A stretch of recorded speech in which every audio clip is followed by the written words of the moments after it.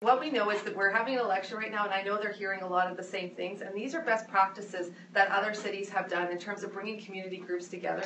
So as mayor, of course I will work with the council. I don't see what councillor, though, wouldn't want to be part of a forum that would bring together their constituents to talk about the issues that are important. I also see there being value of having the councillors in the local communities having some time set aside in civic centres, which they are already municipally owned, to have offices in the local community. These are things that I'm hearing whenever I'm on the doorstep and I'm talking to communities. So of course these are areas where we want to see the city council to be more accessible and engaged with communities at the local level. Certainly having the social networks is good. I know lots of community associations have formed Facebooks and so on, but this is an actual forum where people would come together to meet, so it would be face-to-face. The proceedings could be streamed live, there could be, so everybody who's not able to attend, but it is a face-to-face meeting between the city, the elected officials, and community members to hear the issues that are important to them.